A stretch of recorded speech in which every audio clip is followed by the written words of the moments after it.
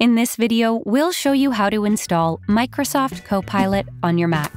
Let's get started. Before we delve into the specifics, let's grasp the concept of Microsoft Copilot.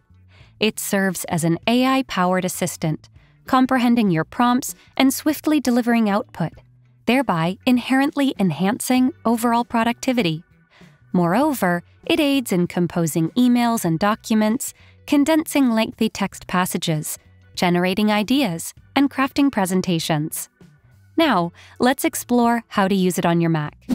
Begin by launching your preferred browser on your Mac and navigating to Microsoft Copilot's official website. We've included the link in the description box below for convenient access.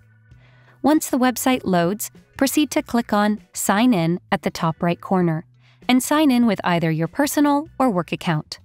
Upon successful sign-in, navigate to the File option in the upper left corner menu and choose Add to Dock from the contextual menu.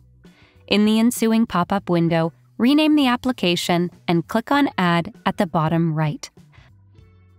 Voila! The Copilot app is now placed in your dock.